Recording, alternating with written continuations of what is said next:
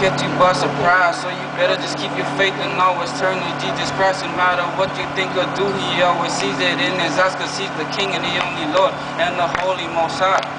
The judgment day is soon to come, so you better get ready. And sexual and evil deeds and demons flee and be gone. Cause we don't need you around here anymore. Better watch out, here he comes. You hear the sound of the trumpet horn. His God sent back his only son to take up all of his godly children to his heavenly place above. Then all you evil and worldly lovers become Satan's daughters and sons. So do you really want to go to hell and live in torment forever on? Or would you rather live in peace and love with an amazing, awesome God? So it's up to you how you choose to live your life. So don't be surprised when judgment comes, cause it's free that he is gave to us, and you have chosen what you've done. And when God comes back to this hateful world, I think you pretty much got nowhere to run. So why would stop doing wrong, living in darkness, turn to the light who missed God's son? Cause he can save you too, and that's the truth. And yes, he's the only one who can do such a thing, an amazing being, and the Prince of Peace, who loves me no more than you. He loves you just as much as me.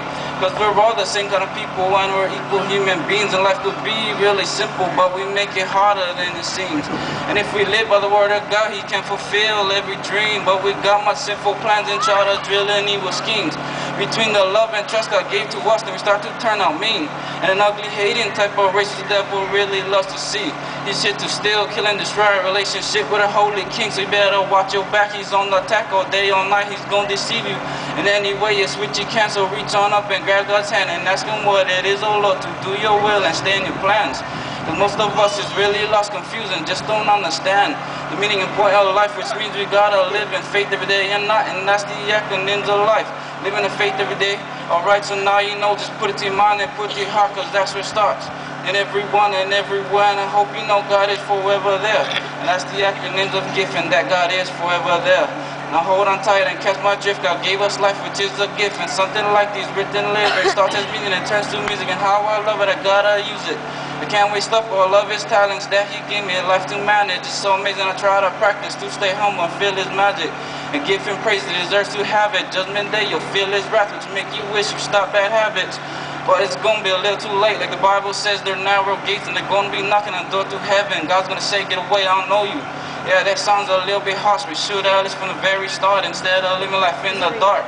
And you gotta live in hell-flame bars, so burnt to crisp black ash, so far away from eternal life and the stars. And I really hope you change your mind and heart and life before it's time. The judgment day is soon to come, so surrender now before it's done. And I know it's hard to admit defeat, but smash your pride, put it on your feet, and repent to him on your knees when you pray. Surrender the key to my everyday, and maybe one day you'll be saved. And surrender doesn't always really mean defeat. If you surrender to God, he will bring victory.